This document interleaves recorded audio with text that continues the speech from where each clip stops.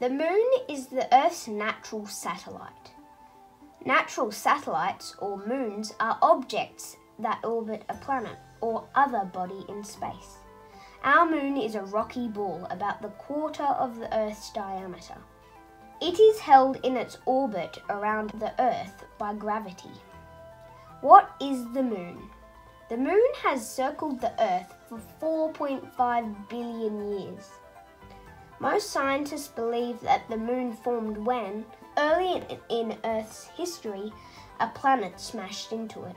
The impact was so great that nothing was left of the planet but a few splashes thrown back up into space.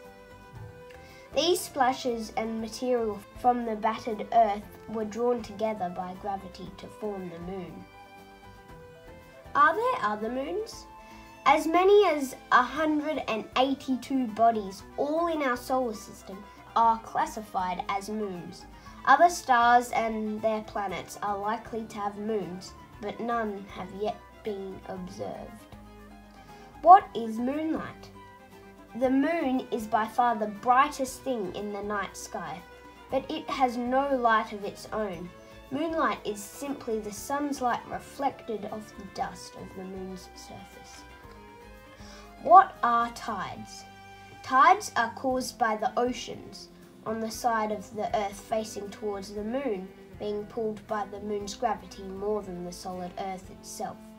On the opposite side of the Earth, the water is actually pulled less than the Earth. This creates a bulge of water on each side of the world. This bulge stays under the moon as the Earth turns.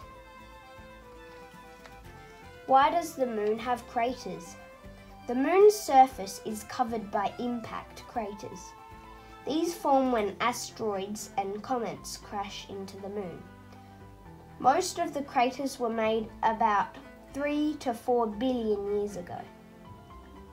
What are the moon's seas? The dark patches on the moon's surface are called seas, but in fact they are not seas at all.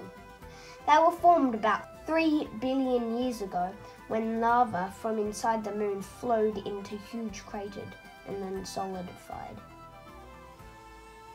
Moon dust. The moon's surface is covered with a fine layer of dust. Beneath lies a crust of rock. Tides. As the Earth spins, the moon's gravity makes the ocean rise. Lunar seas. People once thought these dark patches were filled with water. In fact, they are formed from lava. Thank you for watching, and if you haven't already, please subscribe to Axel's Pixels. Bye!